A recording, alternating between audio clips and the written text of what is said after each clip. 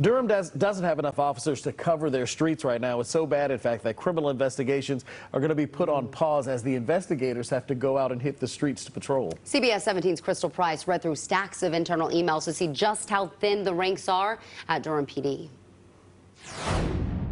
Well, there are now 80 officer vacancies here in Durham, and internal emails say that officers who work in specialized units might have to start going out on patrol.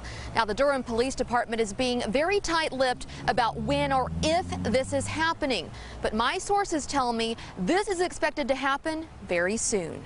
As a citizen, I'm concerned that we're down so many police officers. Henry Silver lives in a neighborhood where he hears gunfire frequently. But there was a young man shot to death. He says he wants the city to be protected. With so many vacancies, the chances of you getting a quick response are reduced. So how bad is the police officer shortage in Durham? I requested internal emails sent by Durham police officials over the last few months. I got back hundreds of exchanges. That included data from patrol shifts from July to September, where patrols were only staffed 50 to 70%. In this email from October 6th, Deputy Chief Joseph Kelly told police officials that with an impending amount of resignations and retirements, they needed to look at using auxiliary resource units to supplement uniform patrol, should patrol vacancies continue to increase. The email says this would include having those who work in criminal investigations, the TAC team,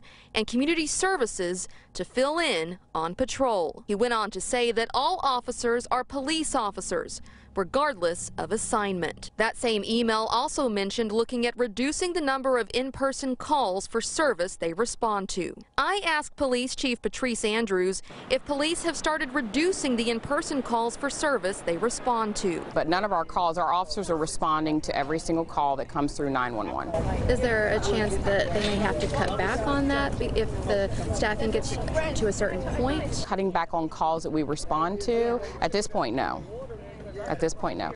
In Durham, Crystal Price, CBS 17 News. Crystal, thanks. And the pay for Durham Police is one factor that's been blamed on officers leaving that department. Next month, the Durham City Council will hear a proposal for a pay increase. Thousands of jobs are coming to North Carolina.